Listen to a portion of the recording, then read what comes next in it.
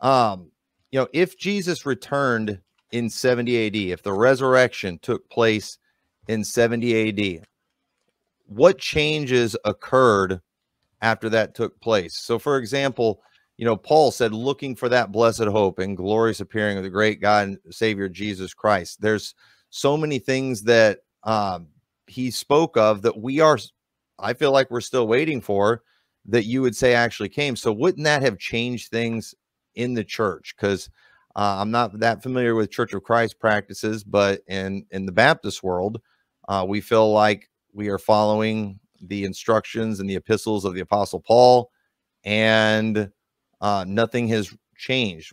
But Paul was clearly showing that they were to be looking for something.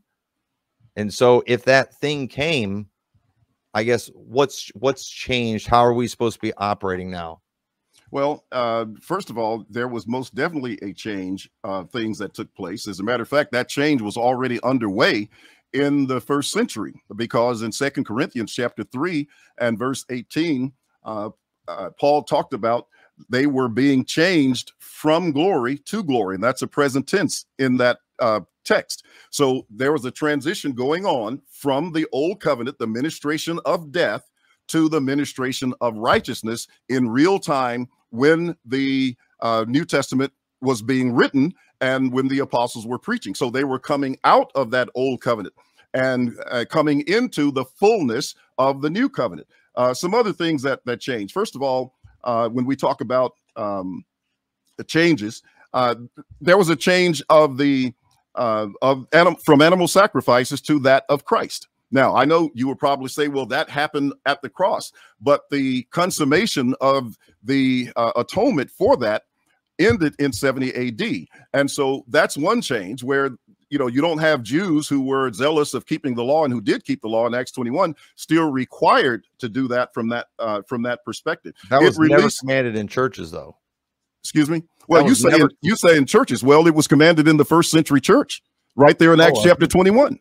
No, it wasn't. Yes, it was. They were commanded to do animal sacrifices? No. In Matthew 5 and verse 19, Jesus told them that anyone who kept those commandments would be called the great in the kingdom of heaven, and those who broke them would be the least in the kingdom of heaven. In Acts 21, they charged Paul with teaching the Jews who were among the Gentiles to forsake Moses and not to circumcise their children. And the James came and said, have a conversation with them, let them know, because there are myriads of Jews who believe and who are zealous for the law. And he says, let them know that you yourself also walk orderly and keep the law of Moses. And then asked him, or required of him, to go to the temple and offer a sacrifice. That's in Acts 21, 20 through 27.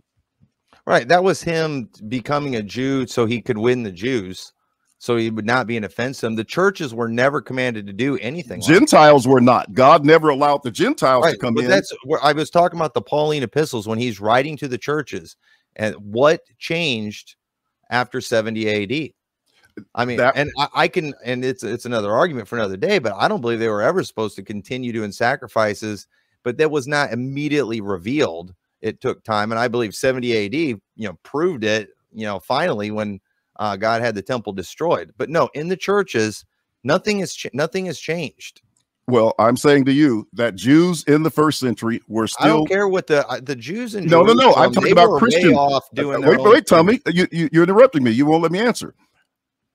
I'm talking about Jews who were in the church were keeping the law.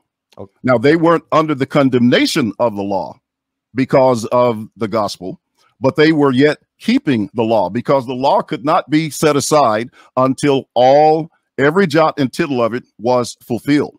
And you're arguing for the resurrection, which is one of the tenets of the law, all the way back to Genesis, but in Isaiah as well, because Paul said in Isaiah 25, Isaiah 25:8, Isaiah said, which Paul quotes in 1 Corinthians 15, then shall come to pass the saying that is written, death is swallowed up in victory. But he also quotes from Hosea as well. death, where's your sting? Oh, Hades, where's your victory? The sting of death is sin, the strength of sin is the law. So they're quoting the law. As a matter of fact, if you read 1 Corinthians 15 carefully, you will see not only does he quote there, but he's quoting Daniel, he's quoting Psalms, he's quoting Isaiah, and all through. He's quoting Old Testament in order to demonstrate that. Even when he talks about the first fruits, that's an Old Testament concept from Leviticus 26 and from Exodus 29, I think. So Okay. all of those are, and one other point.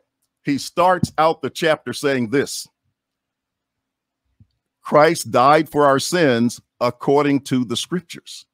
So we can't take away the Old Testament in talking about the resurrection. And that's the whole point. You have a resurrection doctrine that is outside of the scope of the law and the prophets.